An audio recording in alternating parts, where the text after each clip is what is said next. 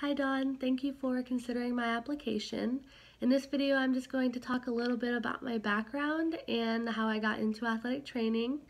So I grew up in a military family. My dad was in the Army for 21 years.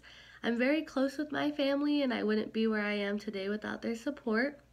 I grew up playing sports and I played sports all throughout high school and in college. I first got introduced to athletic training when I was in middle school, but I didn't know much about it until high school. And so then I decided I wanted to continue on in athletic training, and that led me to Eastern Washington University. I applied to their program my sophomore year and I was accepted, so I spent the last 3 years in our athletic training program and I've loved every minute of it. I love athletic training because of the bond that athletes and athletic trainers share.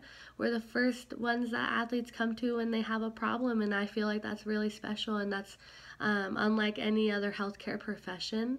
I'm also an advocate for mental health awareness, and I feel like you can never talk about mental health too much, and it's an issue that keeps arising today, and I feel like not a lot of people have knowledge on it, and so I want to be able to share more knowledge and learn more knowledge on mental health. So that's just a little bit about me.